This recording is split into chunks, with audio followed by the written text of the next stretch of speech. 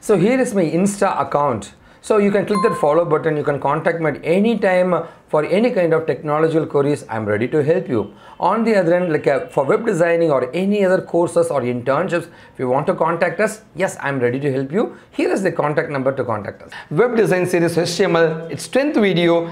So context menu tags. So menu tag in HTML. So what is a menu tag, sir? What is menu first? In a window, you will have the top level file menu. You'll have file, edit and everything in a window. On the other end, right click in the desktop, you'll get the refresh option. Right click new, you can see folder, you can create it. That is called as context menu.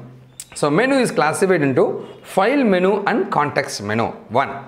And now I'm going to talk about how to create a context menu in HTML using menu tag. The tag is menu tag.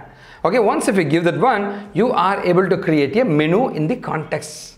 So in the right click of the window. Okay, under that, if you want a sub item, right click new folder. In the desktop you can do it, right? Okay, such kind of sub item I want under the menu, then it is called menu item. Let's move on to the topics learning link. This link is available in the description and in the first comment. Let's move on here to show you like how the menu tag works. So the menu tag, the tag name is menu. Okay, so menu is the one you need to give it. So this is a very big piece of code. Okay, I'm trying to explain it in the bottom. So I want to show you the output, how the menu is created. Since menu is displaying the data, it is coming under the body tag. So it is coming under the body tag. So menu, you will have the end menu, end with a slash menu. And apart from that, you got the menu item. I specified something. And yeah, menu will have a name. So you should have a name. You can see this is a code and this is the output.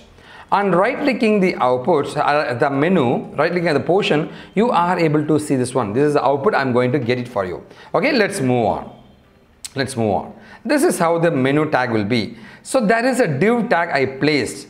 And the background color is a cyan. Okay, so cyan color. So to show you the div tag, on right clicking in this portion, in that particular portion, you need some special menu like this.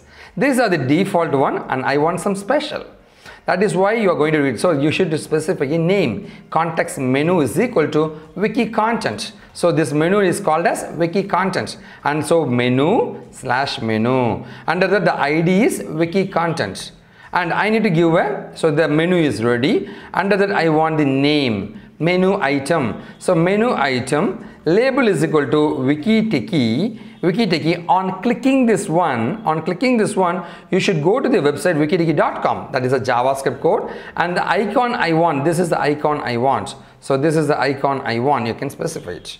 So I want a menu, a sub menu under the menu. How I can achieve it? Menu item. That is how you should give it. So over here you got the menu. So here menu, under that menu you got another sub item, menu item. Under the sub menu item I give it tutorials, online tutorials.